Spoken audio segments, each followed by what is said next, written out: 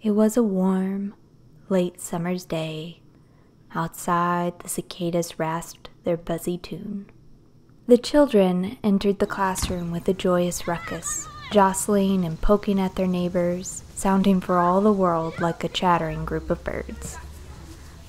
Only the occasional words or phrases were spoken loud enough for someone outside the group to understand. A shrill laugh punctuated their chatter as they settled into the room.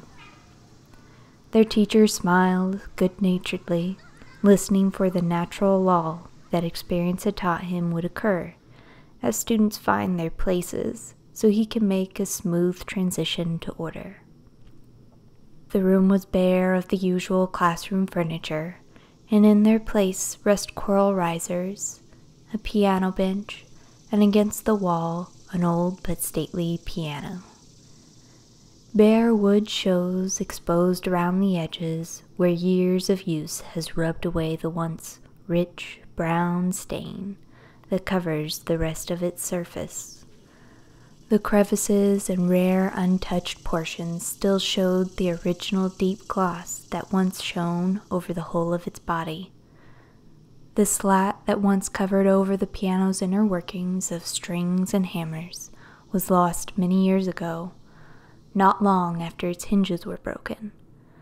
But it's better this way. The movement of the little hammers hitting the many strings, each in unison with a resonating note, is mesmerizing. But still more mesmerizing is what lays just inside the inner workings, not quite muffling the little hammers. Just behind the keys lays the most intriguing portion of the piano's cat. He was soft, with hazy gray fur and eyes strikingly yellow, if you could catch him with them open.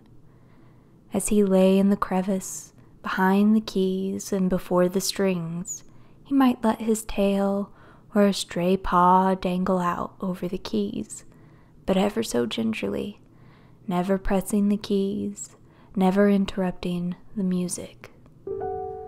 The teacher turned to the piano, and as he played, the children's voices joined in chorus. The piano's cat opened his eyes briefly and then closed them again, with an expression that for all the world you could swear was a smile that other cats reserve only for lazing in the sun or a warm spot on their human's lap. A cat's smile that is accompanied by the gentle flick of the end of their tail. This cat reserved his smile for the music that came from the piano.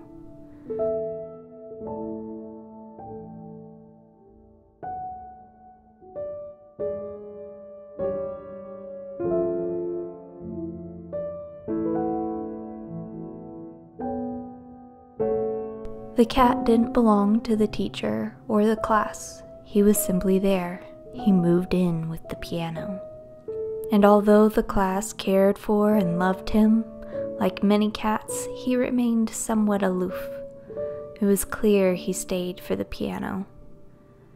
New students would often ask the teacher about his sleepy pet, and he enjoyed telling this story. You see, this was no ordinary cat.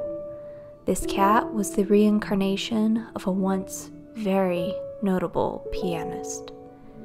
In his former life, he had played for many audiences, in many concert halls, on many pianos. But this piano was special. It was the piano he learned on in his school. This was the piano he first practiced chords on and learned to play all his first songs on. As he grew older and he bought his own piano, he began to write his own songs, but he still thought of that old school piano.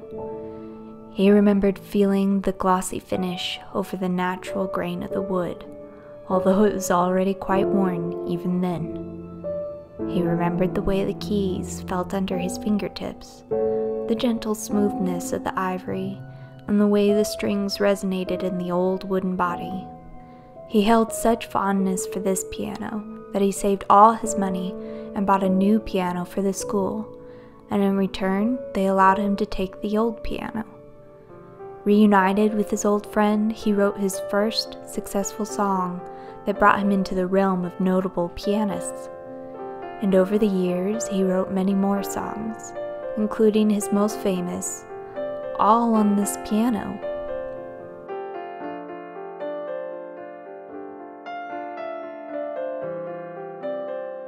As he grew older and it became more difficult for him to play in concert, he still managed to enjoy playing on his piano.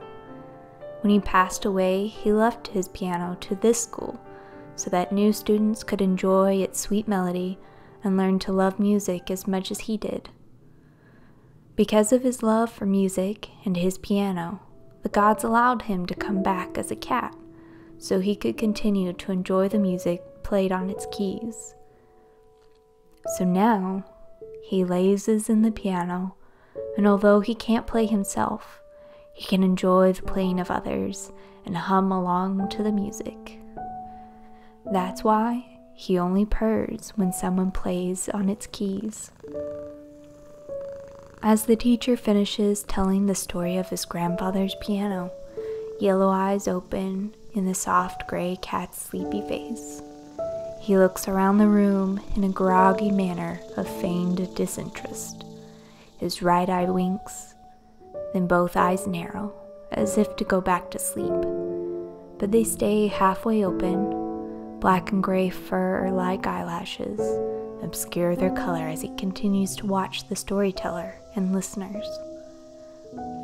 The teacher turns back to the piano and pets his head right in the soft fuzzy part between his ears. Then the music lesson begins again, and his eyes close. He lays his head back down and begins to hum to the music.